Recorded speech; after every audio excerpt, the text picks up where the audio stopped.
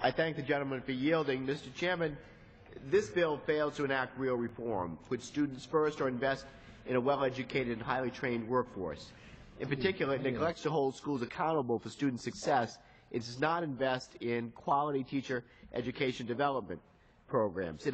Of additional concern is that H.R. 5 reverses decades of protections for students with disabilities. Now, I cannot support a bill that undoes so much of what we have fought for and accomplished over the past 30 years.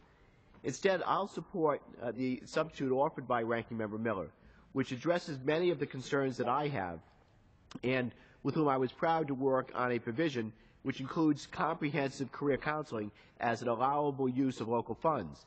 As co-chair of the Career and Technical Education Caucus, I know that school counselors play a critical role in helping students move into careers that meet their individual needs, whether it's at a four-year university, a two-year degree, or professional certification. I believe that the ranking member's provision is the best way to go, and I do thank the ranking member for offering his amendment. I yield back the balance of my time.